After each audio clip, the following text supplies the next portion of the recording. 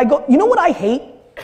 When I go and meet with somebody on a one-to-one basis or in a room like this, I hate success. Success is my enemy. Because people say, well, things are going good. Gary, why would I change anything? Things are going good. Like, we were up 17% last year. I'm like, good. 40% is better, dick. like I don't understand this mentality. So I think the right question for you is, what are you spending your money marketing to them now? Or are you just doing sales? There's a very big difference between sales and marketing. And almost everybody I come across in a digital world is in the sales business because digital things allow you to use math. And you can get into customer acquisition, CAC, and you can get into lifetime value, LTV, and you can do a lot of stuff.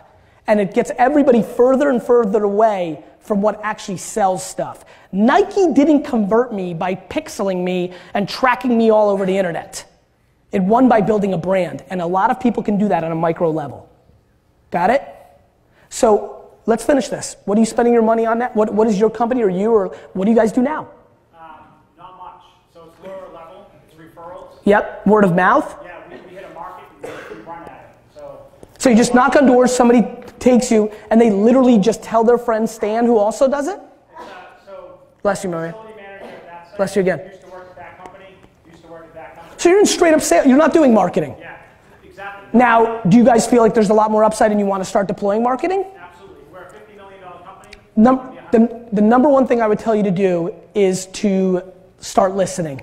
I would figure out a way how to get information out of those individuals to figure out where their attention is as a human and as an executive, and then arbitrage that. Got it? Awesome. Yes, Steve.